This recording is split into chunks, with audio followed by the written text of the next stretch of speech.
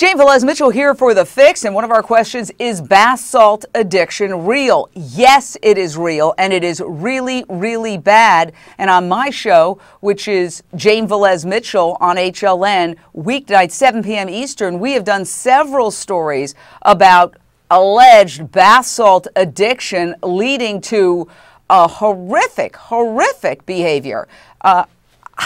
It pains me to even have to mention this alleged behavior, eating somebody's face off. Yes, that is what police say can happen if you consume bath salts. Now, they come in little packets. They say not for human consumption, and that's the whole off the hook writing.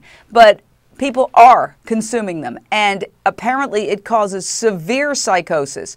Your internal organs feel like they're burning up. People have been known to throw themselves in pools to try to cool off, and they are completely uncontrollable. We've actually done interviews with people who have used bath salts saying they became completely psychotic and just were not in control of their own behavior, that it's worse than PCP.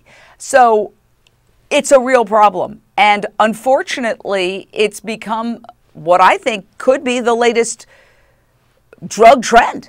And that's the last thing America needs, is another drug trend. My gosh, we had the meth trend, and we had the heroin trend. Now we've got cheap heroin out there. The last thing we need is another drug trend. So it's gotten so bad that some head shops, smoke shops have reported break-ins as people go in there to get these so-called bath salts. So stay away from them. Do not try them, because if you try them once, you are totally hooked, according to somebody who actually did try them.